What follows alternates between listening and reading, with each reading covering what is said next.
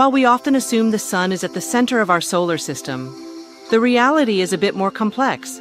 The true center is a point just outside the sun called the barycenter. The barycenter, derived from ancient Greek words meaning heavy center, is the point around which all objects in our solar system, including the sun, actually orbit.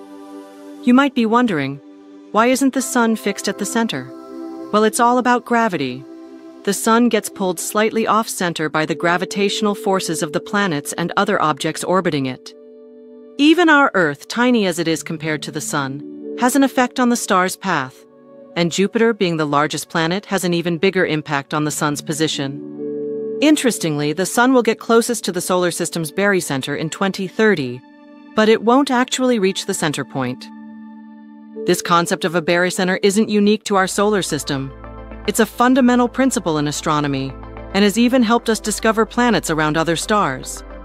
Astronomers use a method called the radial velocity technique to detect exoplanets by observing how stars are pulled off-center by orbiting objects. The concept of a barycenter becomes even more intriguing when we look at multiple star systems. Take the Castor system in the constellation Gemini, for example.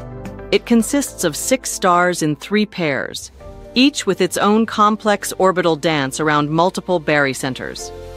Understanding the barycenter helps us grasp the dynamic nature of our solar system and the universe at large. It's a reminder that even in space, nothing stands still.